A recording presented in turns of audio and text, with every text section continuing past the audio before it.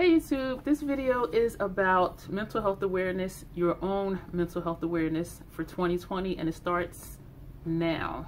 And it's been happening for a lot of people throughout 2020 because it's been such a horrific year, and a lot of us have been, self-reflecting, analyzing our friendships, our relationships. What is it that we want out of life? What are we willing to deal with? What are we not willing to deal with? How are we going to proceed?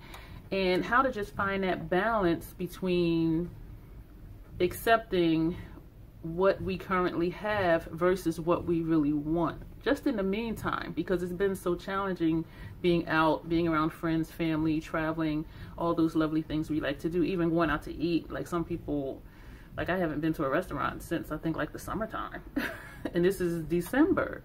And so the name of the article is below, and it's basically about not sacrificing yourself too much and leaving toxicity behind, not carrying it over into 2021. And whether that toxicity be in friends, your significant others, family members, or even yourself, because we too engage in toxic behaviors or things that are not beneficial to us having good, stable, sound mental health. And we do those things because we have needs. We want to feel validated. We want to be desired. We want to be wanted. We want to be accepted. And so we think that we have to, or convince ourselves that we have to tolerate certain things to get that need met. But what is the cost to doing those things? The cost is too high.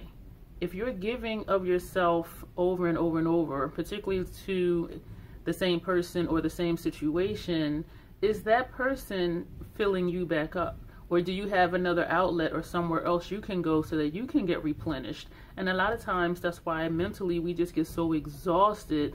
Or if somebody says, oh, let's go out, for a walk, and in your mind, you're like, oh my gosh, like I just cannot deal with this person today. I just do not have the energy to deal with this person today. But we say yes because we want to maintain that friendship. But is that a friendship? Or what type of friendship is that? There are different levels of friendship, and I do have an article somewhere on my website about that. And I know people do define the word friend very differently. Particularly myself, I take that word very seriously, and it takes me a lot to call someone my friend, and I have to keep reminding myself there's different degrees of friendship. So that's something I am continuing to work on and learning to be at peace with. Everybody's not going to be what I really call a friend. So that's all I'm going to say about that. That article is somewhere. This kind of behavior starts off when we're young. We're told go to school, make friends. So you're on the playground and you want to be liked, and you do want to make friends, and you want to get along with people. You want to be with the in crowd or whatever. And so you may do things to fit in.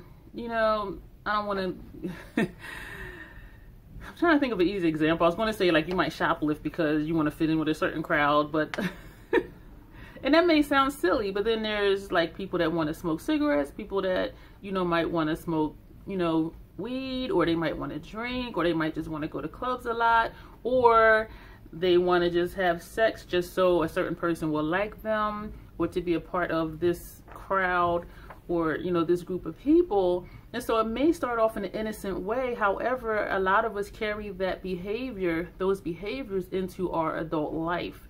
And so even though you start off in kindergarten, you're giving your fruit snacks to somebody because you want that somebody to like you, that's really innocent. Or you want to share your juice box or something because you want this person to like you or play with you on the playground, and so you share your toys even though this person bullies you and they injure you like emotionally and psychologically, but you're still doing things that they want you to do because you want to be liked. That carries over, and our childhood plays a huge part into our adult thought processes. We learn these behaviors when we're kids, and now we're 30, 40. I just turned 51, and it's time to stop. Don't carry this over into 2021. If there's someone toxic in your life, or if you're engaging in toxic behaviors, when you're allowing people to emotionally or physically or even spiritually injure you or abuse you, that's a behavior you need to work on, not accepting. And so it's toxic for you to continue to put your energy and your time into that person when all they're doing is basically tearing you down and hurting you. So it's not only that person is toxic, you're toxic for allowing it. Don't take that into 2021. This is the time, especially after everything that's happened in 2020, it has got to get better. Even though COVID is still here and it's still going to be here, probably, I'm sure, at least until the fall. Okay, that's out of our control. I mean, we can control being safe and not hanging out, in groups of people. We can wear masks, use hand sanitizer. For those of us who want to get vaccines, you can get the vaccine. But we can't control when COVID actually goes away. However, you can control your personal life and how you view things and how you view people and how you interact with certain people and whether or not you allow certain people in your life. Because someone comes to you does not mean you have to allow them space in your life. And also, stop letting people live rent-free in your head. If someone makes it clear to you that they're basically done with you, even if it was someone, that was close to you at one point and you felt equally close to them, if they decide, things are over, learn to be at peace with that. Don't sit around or work on not sitting around thinking about, I wonder how they're doing. I wonder how their mental health is. I wonder how they're coping with isolation. That's toxic because they're not even speaking to you. So why are you putting your mental energy into being concerned about someone who doesn't even want to speak to you? That's toxic. Focus your time and energy on people who reciprocate the time and energy that you put into them and into their life. And that's the key thing, is just having things being reciprocal. And there are ebbs and flows. Like if you have a group of close friends, one of you might have a bad day, so the rest of you gather around, not in person, but like on Zoom or text messages or whatever, and encourage that person and lift them up and send them, encouraging messages. That's fine.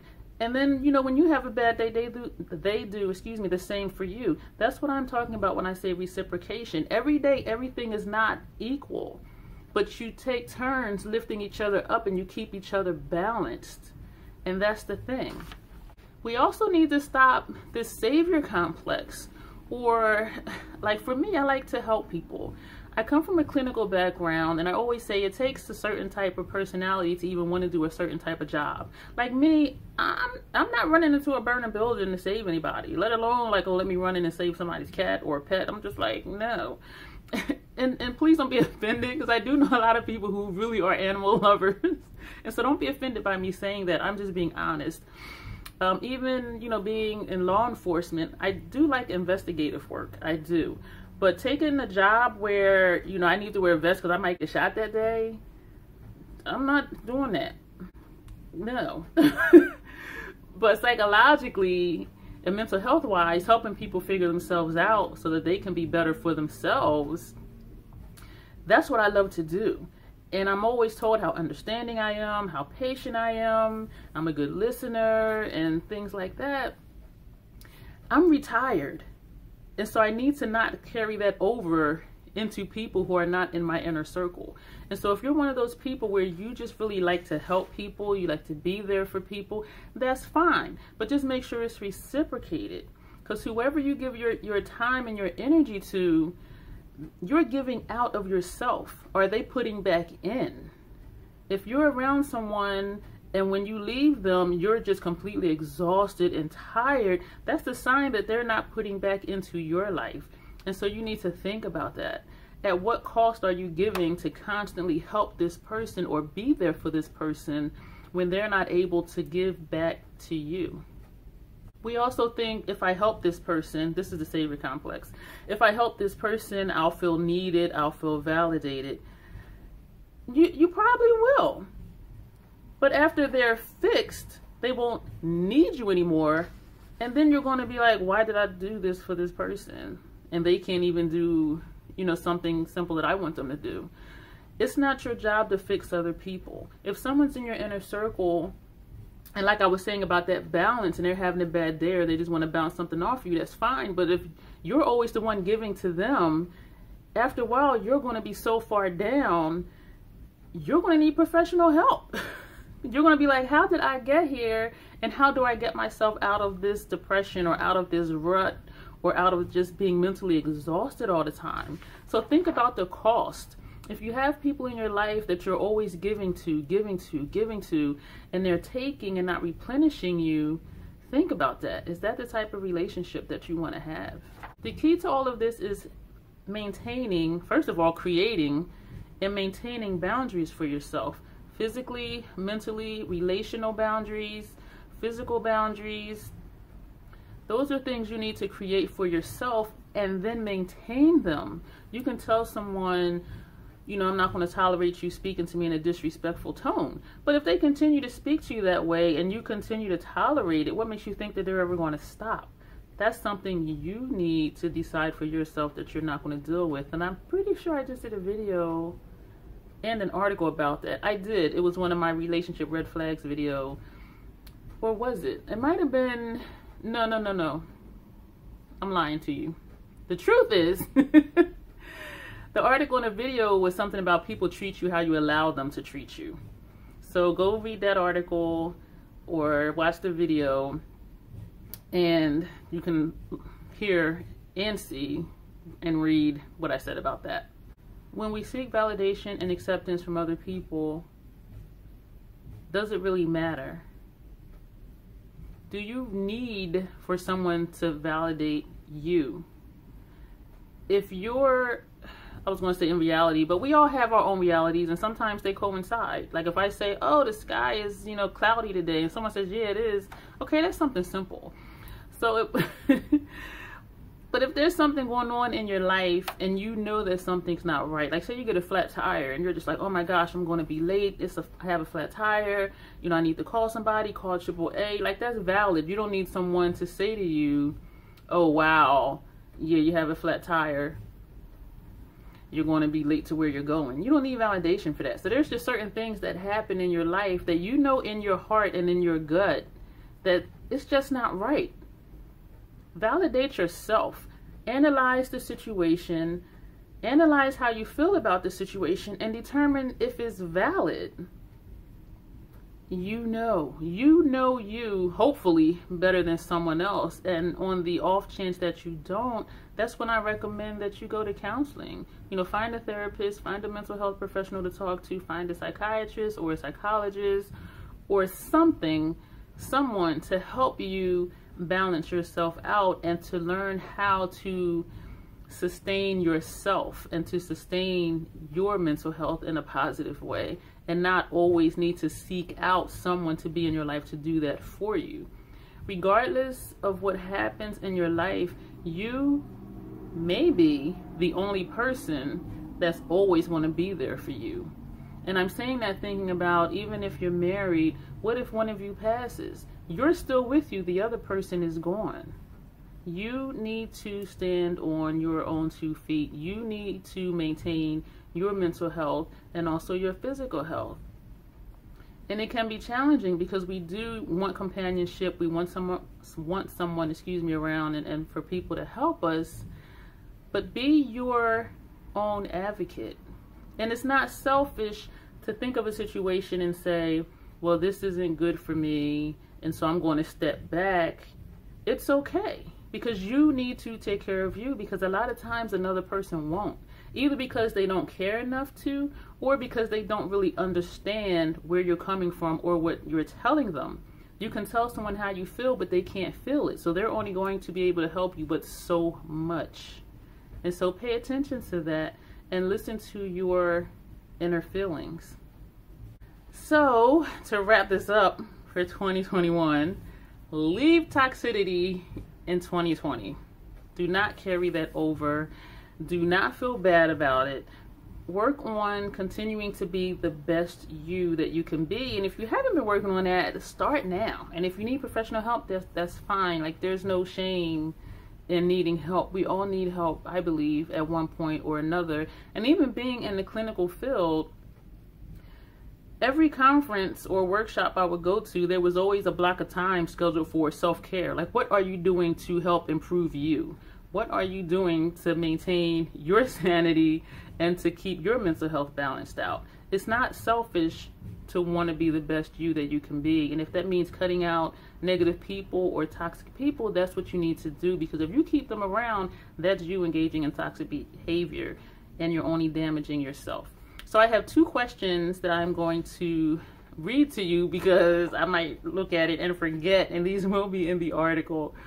And the first question is, what are some behaviors you have that you know you need to discontinue in order to be your best self in 2021? That's the first question I would like you to answer. The second question is, what was the defining moment when you realized you needed to change those behaviors and or that thought process that kept you engaging in those behaviors? And so those are the questions, and I do hope this video was helpful to you, and I do hope it makes you think about your life, the people in your life, the situations you get into, the situations you allow yourself to stay into. It's a whole thing out here, and so I just want all of you to be as well mentally as possible, and it takes work. So I hope that this was helpful to you, and if you enjoyed this video, go ahead and click the like button, subscribe, click the notification bell, share this video, leave comments below, and just, work on being the best you. And if you need to leave some things behind in 2021, leave them behind. 2020 has had enough garbage of its own. Do not carry those bags with you into a new year. Thank you.